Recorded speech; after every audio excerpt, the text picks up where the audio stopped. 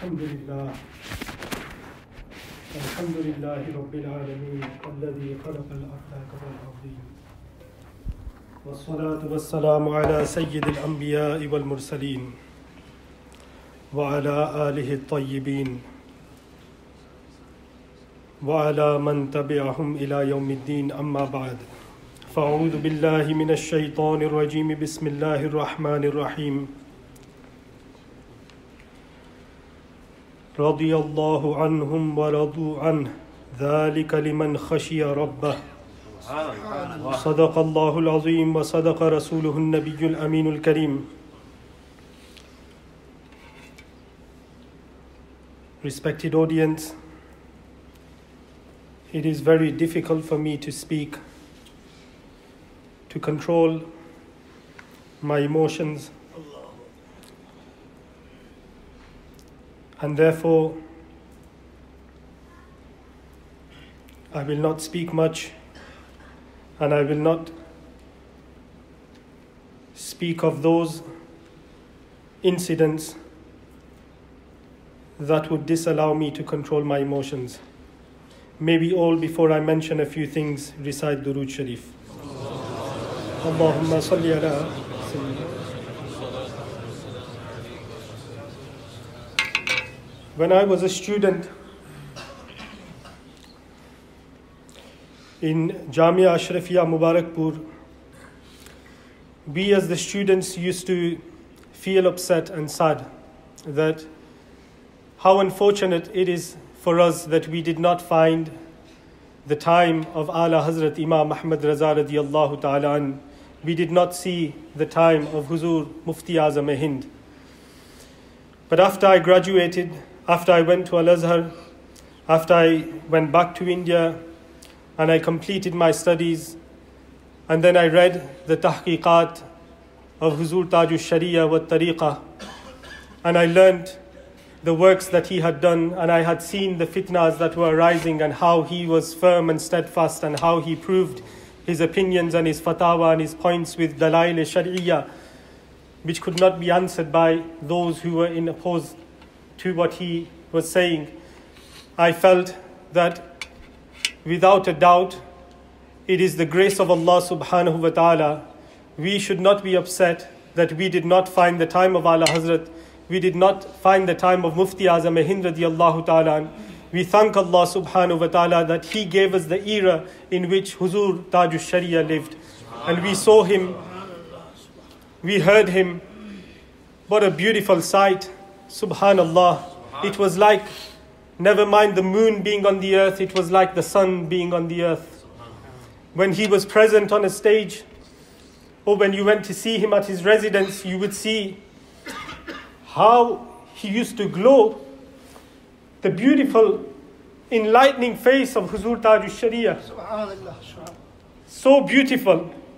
I have never, in awakening, I have never seen a more beautiful face than the face of Huzur Taajush Shari'ah. In Ludhiana, Punjab, once Huzur Taajush Shari'ah went for the first time, and he was on the stage, and after the program finished, a few men came and they said that, Huzur, there are a few Wahhabis and Devbandis who wish to ask you a few questions.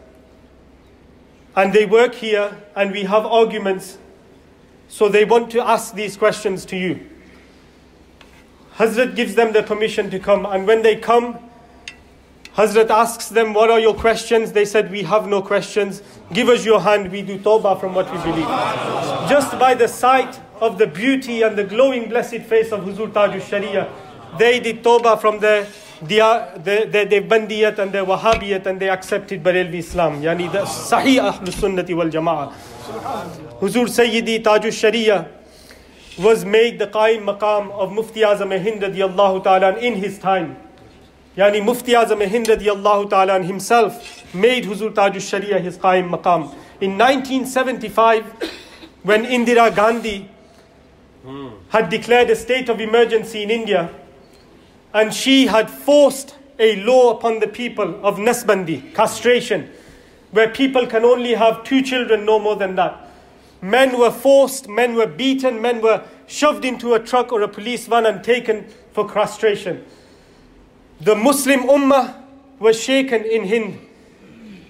And at that time, Mufti Azam Hind radiallahu ta'ala was alive.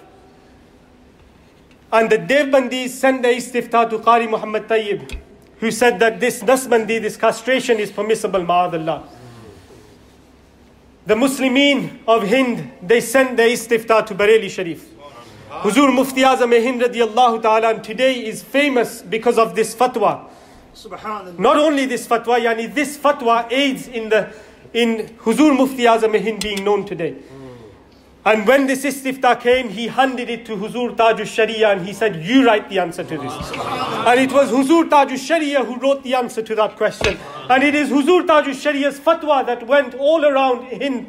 And it was that fatwa of Huzur Taajush Shari'ah which caused Indira Gandhi to take her law back. This was Huzur Taajush Shari'ah in the life of Huzur Mufti Azam Hind radiallahu ta'ala anhu. After Mufti Azam Hind radiallahu ta'ala left this world, ulama was saying that now the sun has set. The sun of Bareilly Shareef has now set. But later people saw that the sun of Bareilly has not set. Huzur Taajush Shari'ah rose. And when the son of Huzur Taajush Shari'ah rose, he became a man whom if we say he was the Sawad-e-Azam on his own, it would not be incorrect. If we say that Huzur Mufti Azam Hind's beloved Huzur Taajush Shari'ah was the Ghaus of this time, it would not be incorrect. If we say that Huzur Taajush Shari'ah was the man whom the hadith of Rasulullah sallallahu alayhi wasallam refers to, ke lan tazalu ta'ifatum min ummati qa'imina ala al-haq la yadurruhum man khalafahum hatta ya'ti amrullah, then it would not be incorrect, because Huzur Taajush Shari'ah is that personality who protected the Ahlus Sunnah wal Jama'ah, not only in India, not only in Pakistan and Bangladesh, but Huzur Taajush Shari'ah is that scholar who roamed around Syria, who roamed around Jordan and Yemen, he roamed around Egypt, and he showed to the ulama kiram there that even today, the center of Islam and the markaz of Ahlus Sunnati wal Jama'ah is Bareilly. It was Bareilly yesterday, it is Bareilly today, and it will continue to be Bareilly. And before I finish, let me just say that today people may think that the son of Bareilly has set, but no, wallah it hasn't. The Qazi of Bareilly, whom Mufti Huzur Taajush Shari'ah Akhtar Raza Al-Azhari himself appointed in his life, Huzur Aminul Ummah Mufti Ashad Raza Khan, his son will rise and he will show that Bareilly is still alive, and Bareilly will continue until the day of judgment to serve the Ahlus Sunnah wal Jama'ah. And lastly, I would like to advise all the murideen, the khulafa, the ulama, the ashiqeen, that don't forget them words when you gave your hand in the hand of Huzur Taajush Shari'ah, when you said that you will perform your salah, you will not lie, you will not do chughli, you will not do these haram acts, you will not associate with the deviants. Remember these pledges that you made when you gave your hand in the hand of Huzur Taajush Shari'ah. Recollect them, reminisce them, and the way to please Huzur Taajush Shari'ah and gain his support today is to ensure that you remain firm on them pledges.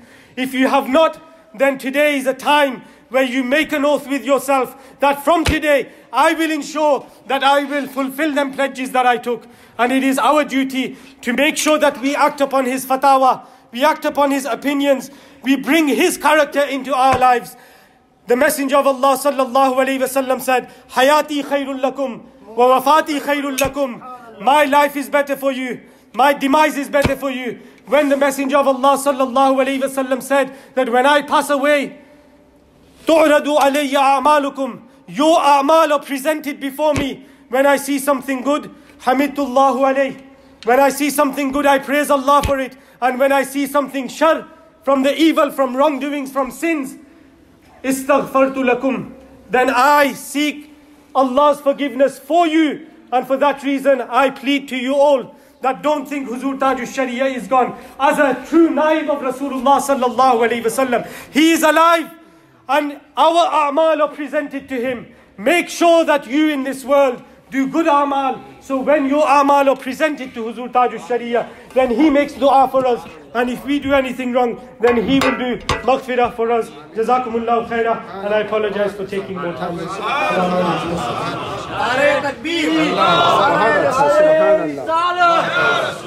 مسلك أعلى حزب